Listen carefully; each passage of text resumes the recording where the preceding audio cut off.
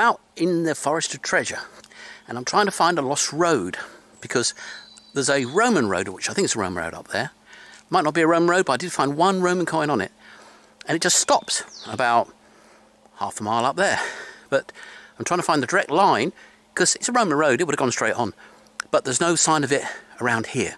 So I'm hunting for it and hoping to find some interesting finds. So come along with me and join me on the lost road of treasure. No trace of the road, doesn't mean it's not here, just means it's too deep. The only signal I've got is barbed wire fence retainers and this tiny little lead piece of shot. And that might be my adventure to this afternoon. It's very hot in here, really nice. Probably getting bitten to death, I'll find that out later. We're going to be pressing on and see what else we can turn up. Won't take much. Well, could that be a Roman hobnail? I don't know. It's a nail and it's short and it's hobbish. Pop that in the pocket and concentrate around here, because, well, you know what I'm searching for, and it's going to be nearby if it's anywhere.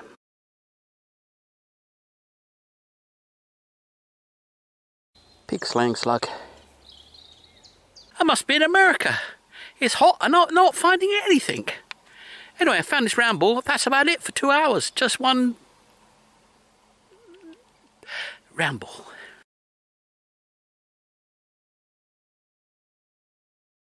Well, it's been hours, and I found zip, nil, zilch, nada, naught, nothing.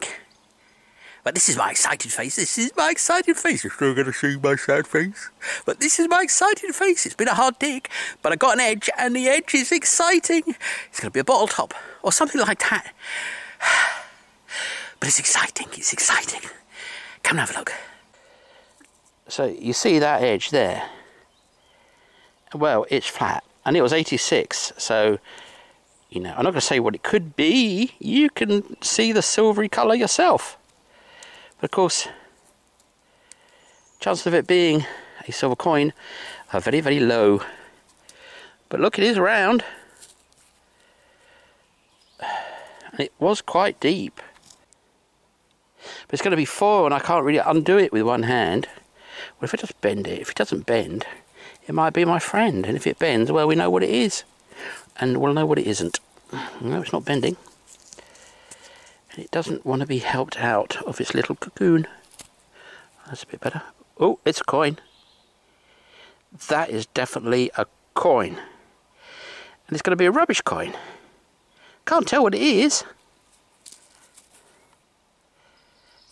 And it does have a silver edge. It's very light, so I'm guessing it's going to be like a nonsense inflation money coin. But anyway, I found a coin. I can go back now. And who knows, it might wash up to be a silver coin. I'm very, very, very sceptical. I think it says 5 there. Well, maybe it doesn't. And yeah, there we are. It's a thick edge. It's not a thin edge, which means it is not a murd. It is a glad. But anyway, starting to give up all hope. But found a coin. Ha ha!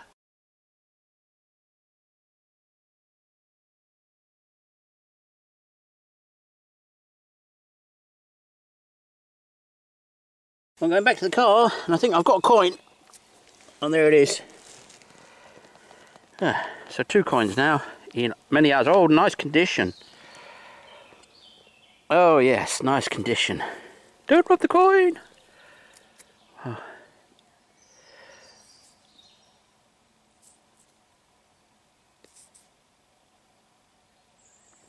So this road was definitely in use in 1700s. Because once you get off the road, I'm not getting anything. Well, that might be just purely because the undergrowth is too deep, but I think it's more likely they just weren't going into the forest.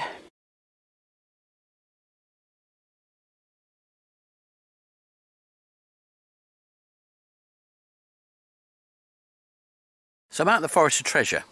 Now I'm getting a kind of psychogeographical feel for this place now. So I've learned that, for example, this bit that I'm on was actually an old road that went down the hill and down to another town. It's not there anymore, but if you look at it on the map, and you take a look at it as you go, you can work it out that that's what it was in the past. And it's by the side of a sand quarry. And I'm going to be walking up this now, but I'm going to a set of quarries, shallow quarries, that I think are pretty ancient and are probably sand quarries too. And I'm hoping there's going to be finds around the edges of the pits. The pits aren't very deep, you know, sort of 8-10 foot deep. Not the sort of thing that you could fall into badly. You could roll down a bit of a hill maybe. But anyway, that's where I'm heading for, and hopefully by the time I get there I won't be too tired to actually struggle around it. But I might find some stuff on the way. But off we go, come with me and see what we can find. Keep forgetting to do this. I've got a cooking channel and it's quite fun. I don't do many videos on it because I'm not monetized. I was, but they demonetized me, and I get about a quarter of the necessary traffic to get monetized. So I do about 1,000 hours a year, which, you know, if it was on this channel would be $100 or $2. So it's actually, you know, a meaningful amount of money I'm not getting. But if I can get past 4,000 hours, then I'll be monetized. So if you care to go along and see me cooking, mainly with truffles and funky mushrooms, please do, because it'd be lovely to get monetized and lovely to have a reason to make more videos. And you see more of me, because when it's raining and I can't go treasure hunting, I can always do cooking, can't I? So if you like what I do, like how I present, enjoy my company, then please nip over to Mushroom Hunting. There's a link below to that channel, and have a watch of the few videos and help me get over 4,000 hours so I can get monetized. See you over there. And there's one more thing. Boring, isn't it? Get on with the treasure hunting. Get on digging, man. I'm going to do a shout out, and I'm going to do shout outs for other people's channels at the beginning, because there's a lot of good channels out there, and I know how incredibly difficult it is to get any oxygen for people to find you on the modern YouTube, which basically shuts out small channels like ours and makes room for the big channels which are boring and rubbish.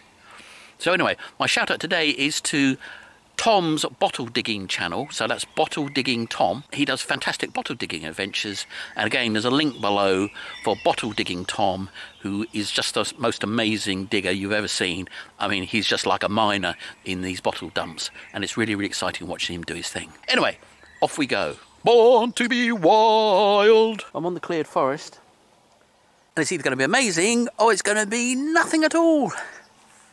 So first find of the day, a boar killing slug, or should I just say a hairy pig slaying slug.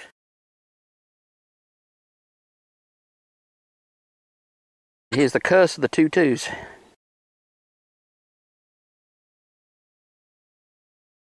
Well, I've walked all that way from the top of the corner to here and got a couple of bullets, as you've seen, but I've got a find at last, and I think we're coming up to a road, which I think is just there. And most of this is looking like it's never had anybody on it. Well, not many people anyway. So this is it. It's a button. And it's a... Ooh. Is that silver? Can't be. It's a funny colour. I think it's actually enamel. It's an enamel button. So that's rather nice. Because some of the people around here would have been the local gentry shooting. Well, not so local gentry shooting. So they would have had decent quality buttons on, as you saw in the last video or two. But no, that's a sort of paste and it's rubbing away. Don't know what that is, but anyway, we'll find out when we clean it up. A button.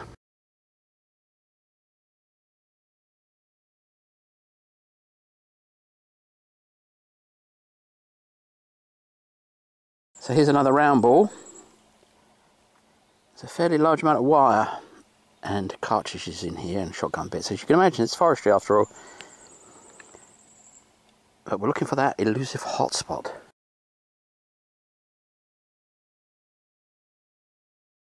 Well, you may have noticed in treasure hunting videos that a lot of people are going while they're talking to you. Well, some of them may be fat and unfit like me, but also they've probably been at it for 2 or 3 hours, and it's, you know, quite a lot of exercise. So I've been at it for 2 or 3 hours and I got my first find. And it's worth all the for it. Anyway, have a look. Well, it's good news, because that means this road is worth returning to. And it also means it's an old road, because that is going to be a Louis the Whatnot. That's my guess.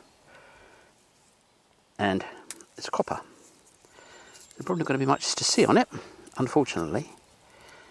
But you can see it's pretty round, but it's not like round like a modern coin. But it's not odd shaped like a Roman. Don't rub the coin! Well, it ain't gonna make a great deal of difference. In fact, it probably won't make any. Now, whether I can actually show you what actual coin it is by rubbing the coin, I don't know. But I should give it a little bit of a going at, and I'll get back to you. Now, you can see more of this than I can. I haven't really cleaned all of what I could clean off it just by rubbing it on my trousers. But that's looking like Louis XVI, and that's going to be, or maybe even Louis the 15th or 14th, but probably either Louis the 15th or 16th, and that's going to be a 6 denier. So those tiny little coins I find, this is a 6 one of them, although I'm looking at it now and it's looking like potentially a revolutionary one, although I can't really see the Hat of Liberty on this bust. It just has a slightly Mariannish look. No, I don't think it is. I think it's Louis the 16th, Louis the Decapitated. There might even be a date there. Oh, hold on a minute, this angle, it definitely does look like Marianne. So this is going to be a 5 centime of the Revolution. So they're coming up down here looking for aristos to decapitate when this coin was dropped. And who knows, there might be some nearby. I'm going to go and have a look.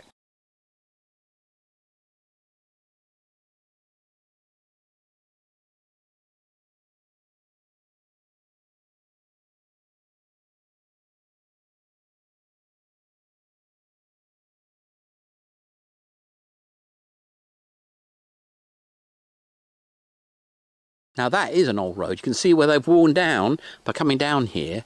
That whole groove, which is, I don't know, 6-7 foot. So anything they drop should be in the bottom of that, you would have thought.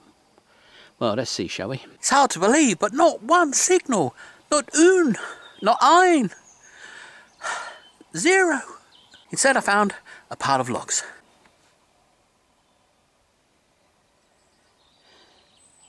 Anyway, we're going to press on and see what we come across. One nice coin. That's kind of good enough, really, but let's hope we can find that elusive hotspot. A slug. Well, not a slug. A case. Plenty of that around here. Oh, a silver coin of the Cronenberg tribe. One for the pocket knot. Well, Monsieur Tutu, drop one.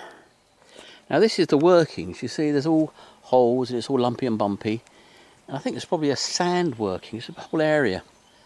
Hold the camera still, boy. The whole area is like this. And I'm hoping that the lumps will have things on them where people sat down after they've been digging. You know, there's a chance. We will find out shortly. Meanwhile, this does not go in the pocket. And there you go. Made harmless.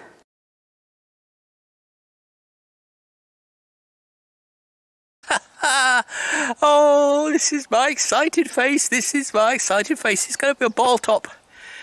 But if it's not, it's a fantastic find. Okay, now I've got to do this properly. Otherwise, we just be, oh, found this. Oh, isn't it good? Goodbye. So, I've been through these workings, and there's nothing there. Mr. Tutu has been there a couple of times, but that's about it. And these are sand workings, I believe, and the whole area has been dug out. It's like trenches. But anyway, nothing. And I'm tired, to say the least, because I am not a marathon runner anymore. And I haven't really been doing much because of the lockdown and the weather. Occasionally, I've been out and about and you've seen that. With, I'll show it to you, my permission. You have to fill in a document and say, you're going to go for an exercise, or you go shopping or whatever. Anyway, that all finishes on Monday. And I'm on a friend's land and about as far away from another human being as you possibly get, in addition to being totally pucker in what I'm doing. So, anyway, down here is a glint of gold, which means it must be a bottle top. But I haven't touched it yet. And I'm hoping it's not a bottle top. Please don't be a bottle top. But I'm going to get down on my knees for you. Oh, because I was ready to give up. Anyway, let's have a look. So that is what I'm seeing. Now, I'm not just going to pick it up. I'm going to get right down to it and find out it's a washer or something. Ugh. But for me, right now, I think that's a big fat gold ring. It's got to be, isn't it? Anyway, and that was the hole it was in. And this is how I flicked it out. Oh, it's definitely gold. It's really heavy. Oh yeah. Oh yes. And it's got an initial on it. It might not actually be gold. It's heavy, but maybe not that heavy. It might actually be gold plate, but I don't really care. Well, I do care, but I don't care too much. Because there's my video right here. Yeah, no, look, it's plate. Yeah, I think it's plate. It's a junk ring, but anyway, I'm very happy with that.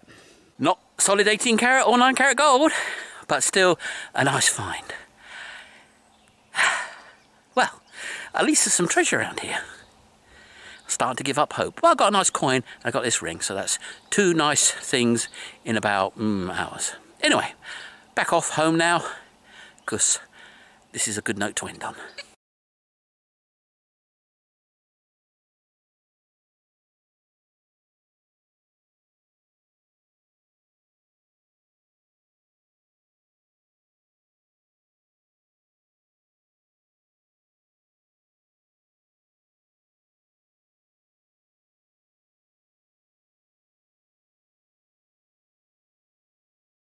And a coin. Now this is somewhere near where I found that ring, but it's not dropped by the same person because there's a couple of 100 years between this coin and that ring. So that's going to be the classic denier, eaten away by the acid of all the humanic acid, I don't know, something like that. Anyway, in the pocket it goes. It won't be identifiable, but basically anything that's not in the 80s with this little coil is going to be wire or foil or a bit of a shotgun cartridge. You have to get into the 80s for it to really be worth digging, but I've been digging a lot of trash just in case.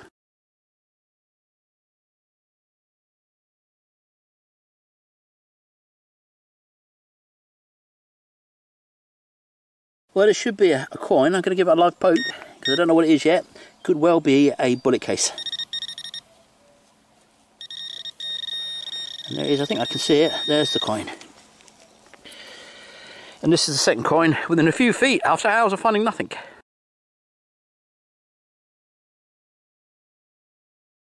And nothing's deep here because the subsoil is so close to the surface. So anything you drop falls to that and then stops. And quite often it's sand. So that coin, 250 years old, 2 inches deep. Yeah, so, I mean, back with the video of Nugget Noggin finding all those coins and saying, it's not deep, it's not deep. That's because this whole forest, the finds are really shallow, thank goodness. And you just never find much deep. Occasionally you find a bullet, but you never find anything at 6 or 8 or 9 inches. Generally, it's almost on the surface, which is very convenient.